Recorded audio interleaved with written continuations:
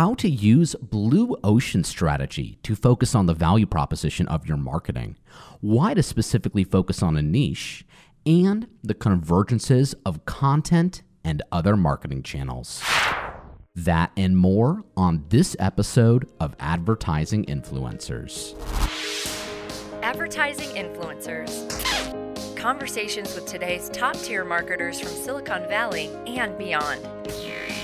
Powered by Instapage, the most powerful landing page solution. Hello. Hope you're doing very well whenever and wherever you are listening. My name is Xander, and welcome to this podcast, Advertising Influencers, powered by Instapage, the most powerful landing page solution where I and the rest of my team are on a continual mission to lower the cost of customer acquisition. Here on Advertising Influencers, we feature conversations with CEOs, CMOs, VPs, VCs, and other thought leaders within the digital marketing space on how they break through the noise to build successful businesses. Last episode was certainly no exception. We talked to Daniel Shaliff, the former head of marketing at Domino Data Labs. Check out his episode a bit later for some really interesting takes on why asking the right questions of your data is as important as actually having the data itself. Today on this episode, we're speaking with the founder and CEO of CoSchedule. His name is Garrett Moon. He's calling in from Bismarck, North Dakota, and we're about to have an awesome conversation on blue ocean strategy, what it means to have a powerful, unique value proposition for your marketing to support the value proposition of your product. There is quite a lot for us to get into, so without further ado, let's go say hello to Garrett. One of the things that's especially exciting about doing these interviews is getting to speak with the founders or the marketers or masterminds or whatever you want to call them behind the products that we use here at Instapage, and CoSchedule is certainly one of them. Pleasure today to be speaking to their CEO, Garrett Moon. Garrett, how are you doing? Doing great. Thanks for having me on. Excited to visit today. Yeah, there's a lot of really cool things that we get to talk about. And you are calling from, I believe it is North Dakota. Yes, absolutely. We have our headquarters is in Bismarck, and we have an office in Fargo as well. So we are 100% North Dakota-based startup. So I've got to ask you, how many tech companies like CoSchedule are there in North Dakota? Well, maybe zero like CoSchedule, but there is, there's actually a pretty good tech boom going on in our state. It's kind of the, Merging Prairie is kind of a big group that works out of the Fargo area, and they do a ton of really great work. Right on I-35 there, it's kind of a booming place. A lot of people don't know, but North Dakota actually has a legacy Microsoft campus in Fargo, and there's a really nice tech legacy from back in the 90s. There's a big exit of a Great Plains software to tech, and our governor is actually a tech entrepreneur as well. So and was involved in that or started that company that was sold to Microsoft. So we could actually, North Dakota has a great tech legacy, and our startup community is really booming in the state. So many more to come, I hope. Awesome. So I explained it a little bit in the introduction to this podcast, etc., but let's hear about CoSchedule. What is CoSchedule? What does your product do? Yeah, so we really think of what we do as marketing project management or marketing organization, really. There's so many channels that marketers have to take into account these days, with social networks, obviously, but even just, their own website, own blog content, email marketing, automated content that they're working on, content partnerships, guest blogging, all of these different places where marketers are publishing to. It can be really a challenge to be able to kind of see everything you're working on in one place and have a good visual of what your marketing team is actually trying to accomplish. So that's really where our bread and butter is, and we do that by providing a tool that helps with scheduling. So we are full social media scheduling tool. We have great integrations with sites or tools like WordPress that allow you to schedule and execute all of your content and social right from a single editorial calendar. And we for teams, we add a whole layer of workflow management tools and discovery tools that allow them to really kind of make it the marketing calendar of record for their entire team. Garrett, when you started CoSchedule, what was the theory or your philosophy behind marketing in general and behind what you thought might actually work for CoSchedule? Yeah, that's a great question. I think the theory was really just that, more of this activity should be connected, right? I mean, like we started with a very simple idea of like every time we publish a blog post, we schedule social messages to promote that blog post. And then we also schedule social messages to promote that blog post a couple days later. We reshare that content a couple days later, maybe a week later, even down to, evergreen content a few months later. So we saw that one thing, and this sort of like we hit publish in a blog post and we do this stuff every single time, no matter what, and it's super repetitive. There's got to be a better way to simplify that. So we really started thinking about just that one timestamp, I guess, in a marketer's day, and how we can make it as simple and as easy as possible. And a lot of what we've done since has just really blossomed from that same idea. But that was it. That was where we really started to put it all together. Yeah, that makes perfect sense. And as somebody who is a marketer, as somebody who has used your tool and uses it regularly, actually, I can totally relate to that. That's great. But what about growing CoSchedule itself? How did you think you were going to get this company to the point that it is today? And how has that changed between now and then? Yes, great question. I think right from the beginning, inbound marketing was going to be our strategy. I mean, really using our tool to do exactly what it was built to do, and putting it to work for ourselves. So that was a goal number one. And we really focused heavily early on our blog and our email list and building an audience that way. So, nothing too fancy, stuff that people talk about every single day. We had some specific tactics and things that we used. I know we'll get there, that we used to do that and differentiate ourselves. That was really important. But by and large, that was the focus. As we've grown, that email list and that audience building process, inbound process, is still a massive piece of what we do. It's and I would say by and large, it's stayed the same. The KPIs and some of the things that we measure and look at have changed a little bit. You start thinking more about leads and, sales qualified leads, marketing qualified leads. Yeah, LTV and stuff like that. Yep, and customer segments, as you mature a little bit. But boy, in the beginning, it was 100% about audience acquisition. And how did you approach that? How did you build your email list? That was obviously a big part of your growth and your success. So what did you find was the most effective way or effective method for doing that? Well, one thing I would say is we made it the only metric that mattered for our marketing team. Basically, the only real KPI and thing that we measured for the first couple of years was the email list size. And I always really like to have extremely clear, singular metrics that you take a look at rather than having a dozen different numbers. Because I think, if you're looking at email list growth, my feeling is that you'll do the right things will happen to make it successful otherwise. Now, there's ways that you can get the wrong type of growth, sure, but most of the time that doesn't happen when you have a team that's smart and dedicated. So one, we just focused only on email list growth. That's the number we measured every single week. That's the number we talked about. From there, there's a ton of different things that we did, but a lot of them revolve around your typical, lead gen type of stuff, right? One is free tools. We have click-to-tweet plugin. We have the headline analyzer, which is a really popular tool for analyzing and making sure you have the best headlines, the most shareable headlines on your blog or for social media. And those tools, we would attach an ebook. Sometimes we would make them, email, give us your email to play type of freemium tools. And we collected, tens of thousands of email addresses that way and built that audience list that way.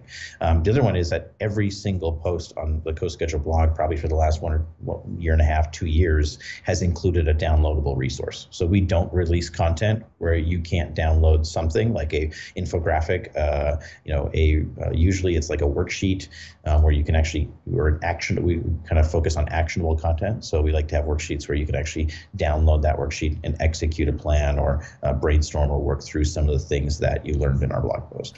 Question about advertising. How have you integrated ads into your growth, whether it's paid social or AdWords or even direct media placements for that matter? So we really haven't focused a lot on that at all. In fact, we've almost done, for the first couple of years, we did almost no paid. Now, I'd say there's off and on times where we experimented with, doing paid placement for trial signups. We also did some for list growth. We would just, every post we would just put $25 behind it for a while and just to promote it and get a little further reach. But those are okay. I'd say everything with paid to me we always have this 10x versus 10% principle, right? And there's this framework. And so we're thinking about it in terms of what are the things that we can do in list growth that give us 10x growth, right? That multiply our list 10 by 10 times versus what are the things that are good and can give us incremental improvements, but those are the 10% things. And I would say most paid opportunities, while they aren't bad, they will work, right? Most of the time they fit into that 10% category where they're not going to change the world for you. They're not going to hurt you, but they're not the end all be all. There's probably better things that you can be concentrating your time and energy on. So paid was never a major strategy for us. Now as we've gotten larger, we have more resources. Now we do a lot more of it.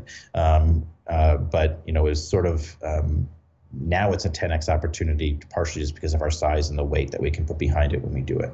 Yeah, that is super cool. And as you know, obviously, CoSchedule's in a league of its own. It's got its very own unique category in terms of products. But what do you find are some of the marketing challenges that are unique to a product like CoSchedule?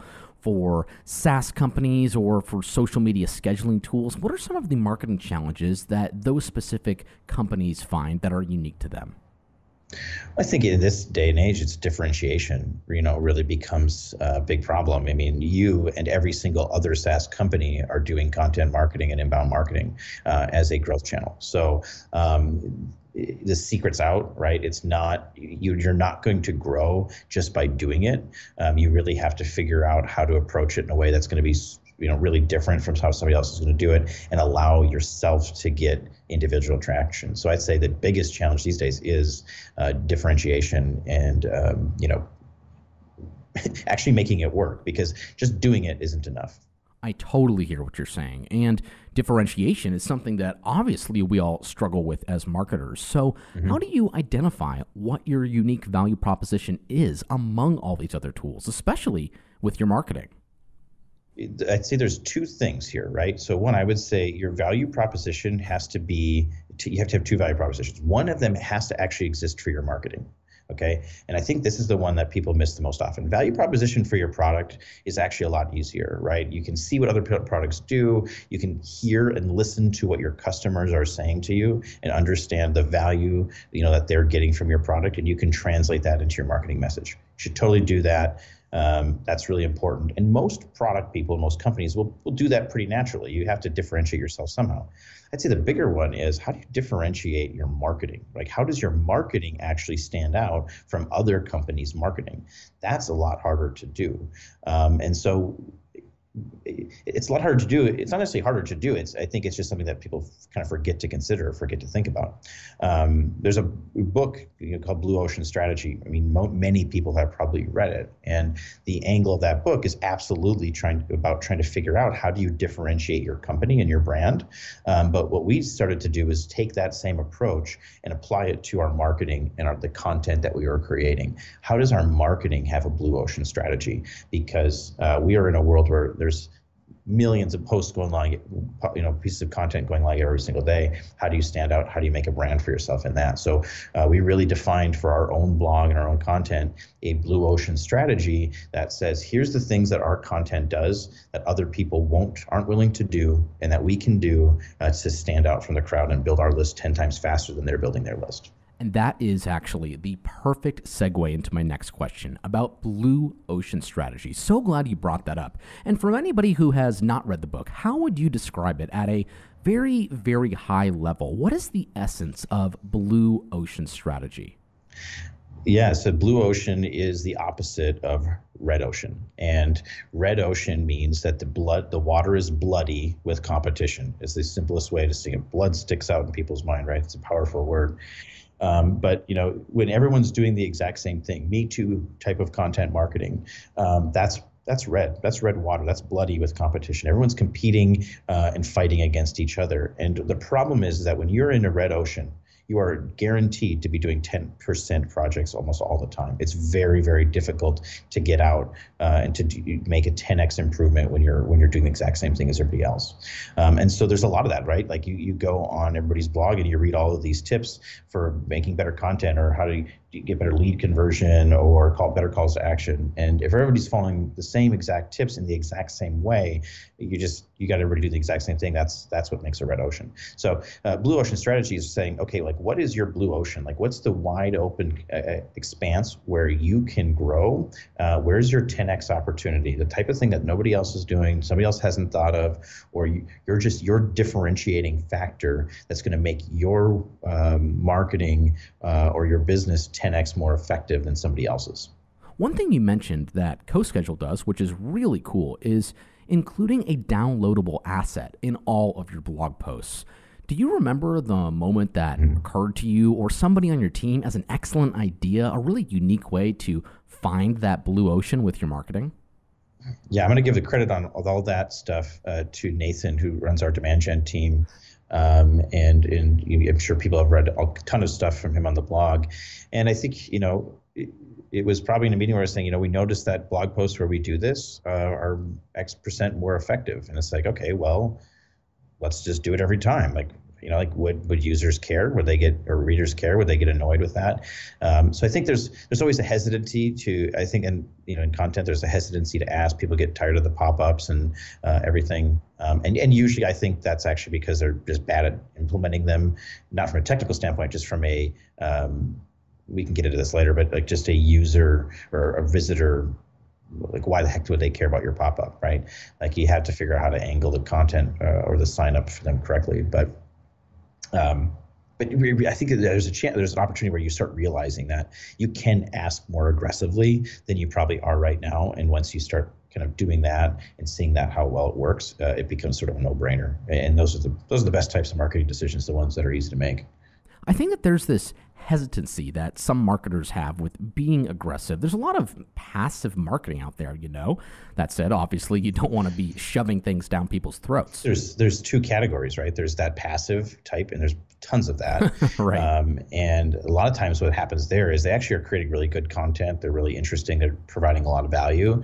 And right. They're just not being aggressive enough, and they can ask more, right? And then there's also the other side of it where you see people being extremely aggressive, but they're not backing it up with anything. It's just it's not valuable enough. It's not good enough to where I'm willing to trade my email address for your content. Like, yeah, no thanks. I'll live without it. Like, and that's they're not finding that blue ocean.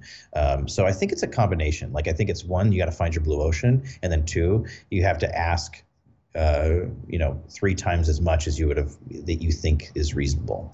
And what you're going to find is that if you're on a blue ocean, you're in a blue ocean, people will absolutely follow those call to actions. They will sign up. They will respond to your call to action with no negative side effects. I mean, it's all positive usually. How much of finding that blue ocean is about finding the unique user base for your product? There's a debate that I know a lot of marketers have right there. Do we go niche or do we go broad? What do you think? Niche is always easier, right? Generally speaking, like you should go with what's working. That's the advice. I think sometimes what happens with that conversation is we forget how big the world is, right? We forget how many people are out there. There's really no reason that you have to go broad for just about anything. Niche is big in these days, particularly with an online audience. So I think that's more about creating focus for yourself. Like, okay, what's working really well? Like if I could figure out what are the top 10 customers that keep buying more, upgrade the most, or seem to convert the fastest, right? Like what use case are they buying? What's the job that they're hiring our product to do? What's their, maybe title, location might be things, but what most of the time it's more about what problems are we solving for them? Like why are they hiring us to do this thing? And once you can understand that, then that's the niche you want to focus on very, very heavily. And then once you start doing that and you maximize in that one audience, now you have the opportunity to start thinking perhaps about other verticals or other audience types where you could duplicate those types of efforts. But focusing, getting really good on specific customer use cases or customer segments, I think is really, really important. It's 10x versus 10%, right? If you know something works and that one audience is converting well, why wouldn't you put every single ounce of your resources into maximizing that use case, that user base, right? Why would you try to get 10 other users at the same time? When you could literally, by focusing only on one, you could probably grow 10 times more. And where is all of this going? What is the future of marketing? What do you think it's going to take as more technology comes out to break through the noise? More products, more services, more tools. All of these things are going to be available to marketers. And how can we as marketers embrace those changes? I think there's two big changes I see. One, I think is look at look at how social media marketing has really entered into the marketing vernacular, right? Like if 10, 12 years ago, social media marketing was like this special thing. Like we had every company was like hustling to try and hire a social media manager, and they just hired the youngest person they could find and assume they were good at social media, and they would just stick them in the job. But like social media marketing was almost like a separate department. Right? If you think about it in terms of like a type of like a marketing team, like there's a marketing team, and then they added a social media department or a social media group to that, right? And I think a lot of people kind of expected a similar type of activity to happen with content marketing, and that be a separate vertical and a separate thing. And I think, the way I see it is that's probably never going to happen for content marketing. You'll never be the type of team. In fact, what's happening is all of those things are just kind of converging together, and that's just marketing. Like just marketing has changed. All marketing includes social. All marketing includes content and providing value in exchange for trust from your audience base. So I think there's a lot of convergence happening with that. Now, from our perspective, we see that as, okay, well, as that's happening, as all of this type of marketing is coming together, what that means is like marketing management tools need to be really good at social, because social is now going to become part of every single marketing project they ever do. And it's all integrated. And the other point of that is the channels are only multiplying, right? Like we have all the social networks and we add a few every year, but there's other channels as well, like content partnerships, webinars, podcasts, videos, live streaming, on social networks and stuff. Like all of these new things are coming, but what marketing teams are really going to need to get good at is being able to balance all of them. How do you create a similar message and a similar brand across all of those different channels consistently? How do you incorporate social into just every aspect of your marketing so it's not this afterthought, or it's not just this thing that one person does in your office? Like those are the big problems that I think marketers are going to have to be solving and figuring out over the next couple of years. Totally agree. And Garrett, it has been a pleasure having you on this podcast. Thank you so much for taking the time to come in, chat with us, and doing it out of your busy schedule. One thing I like to ask everybody who comes on the show is what we as marketers can do to benefit the marketing community as a whole. Perhaps that's checking out CoSchedule, perhaps it's something else. So any ideas are appreciated. Yeah, no, I'd love to see what I can come up with there on the fly. Thanks for the opportunity. Always fun to come on. And these are subjects that I love to talk about. And I think, like I was saying here with marketing and the way we're seeing that world really changing, we really think that CoSchedule is right on the forefront of that, and certainly hope to be. So, if you need that calendar and that place to put everything and really get a good bird's eye view of what your marketing is doing, that's really what we're trying to provide. And plus, eliminating copy-paste marketing. I know every single marketer out there knows exactly what I'm talking about when I say that, where you schedule something in an Excel spreadsheet or in a project management tool, and you someday have to copy-paste it out. We want to eliminate that. But I guess you're kind of really talking about like how do marketers help each other? How do we help each other and improve the community? I think marketers tend to actually be really good at this, and I think in some ways ahead of time. I think we kind of learned a secret is that sometimes just like, and that's what we do at CoSchedule. We just share like what's worked for us all the time, and we kind of continue to be kind of that open book and put it out there. We publish ebooks on things that we've tried that make us, help us collect more leads and improve conversion rates and all those types of things. So I think I think what people need to do is continue providing value and continually asking yourself all the time, is the marketing I'm producing and the things that I'm putting out there, what's in it for my customer, what's in it for my industry, like how am I providing value? And I think as long as you're always doing that and giving back in that way, you're going to probably find a path to success. Awesome.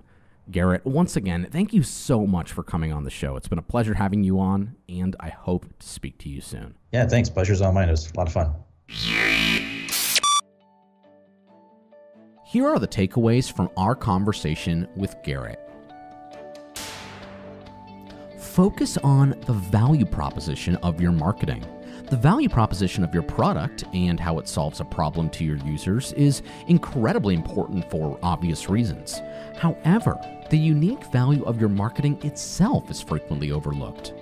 Finding the blue ocean to differentiate your marketing from your competitors is one methodology for standing out. Focus on a niche. While in some cases the right direction might be quite obvious, the decision of going niche or broad is one of the hottest questions asked by digital marketers across all channels, mediums, and industries. Those potential customers who are more specifically interested are far more likely to spend money with your business in the first place than the broader audience of less likely potential users for whom the product doesn't meet their hyper-specific needs. Marketing channels are converging, with deeper levels of integration and more dependencies on each other. Content marketing, paid media, and social media no longer operate autonomously within their own ecosystems. Each now directly impacts the other. That includes the information available to marketers for advertising personalization with new technologies such as wearables or IoT devices. Awesome conversation just there with Garrett, and a great revisit actually into the beginning of my own marketing days with Blue Ocean Strategy. Fantastic book, came out in 2005, and you'll find the link to that on the show notes page, along with every other episode at instapage.com/podcast. While you're there, there's also a ton of other stuff for you to check out, including our blog, our webinars hosted by yours truly, and of course, the most powerful landing page platform for teams and agencies. Say hello to me directly if you'd like to as well. My email here at Instapage is Ander, A-N-D-E-R, @instapage.com. Next episode, we're talking to Jaleh Rezai, the head of marketing at Gusto, formerly known as Zen Payroll, the company that fulfills the paychecks of many professionals, including my own. She has some awesome insight into the challenges of scaling paid acquisition that are absolutely fascinating, so I hope to have you here for that next episode. All right, my fellow marketers, I am out for now. My name is Ander, and this is Advertising Influencers. Cheers to your future success, and cheers to better marketing. I will talk to you soon. Advertising Influencers. Conversations with today's top-tier marketers from Silicon Valley and beyond. Powered by Instapage, the most powerful landing page solution.